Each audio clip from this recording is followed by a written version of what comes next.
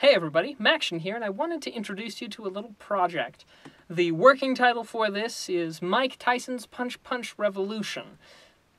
Okay, we'll work on a better title later, but the point is I'm pretty excited about this project because I think it's going to be lots of fun. Now, Mike Tyson's Punch-Out is a game that is very close to my heart. I'm sure you couldn't tell due to the fact that it happens to be my avatar on YouTube, and pretty much everywhere else. But also, I've never beaten it. I mean, I think I've gotten as far as maybe Piston Honda, but that's about it.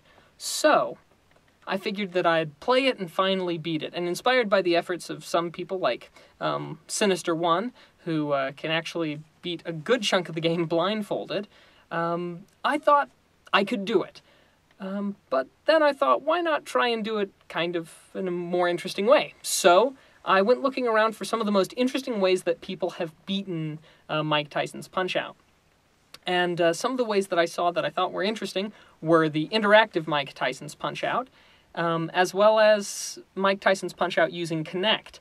But both of these suffered from something, maybe not a fatal flaw, but a flaw that I thought I could fix, and that is the sort of unreliability. On this side, with the interactive Mike Tyson's Punch-Out, dodging was being handled by buttons on the dummy itself, which kind of seemed like a silly way to do it.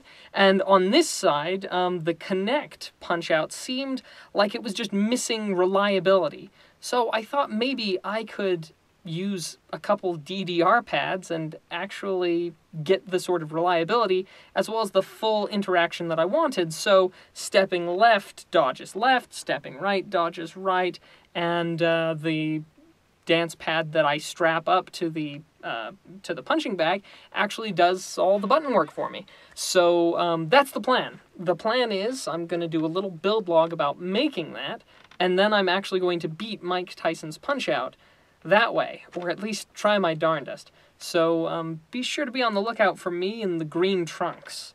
So thanks for watching, and I look forward to having a very fun project to be both updating you on, and hopefully you guys won't laugh at me too much as I show off my distinct lack of skill at Mike Tyson's Punch-Out in the very near future.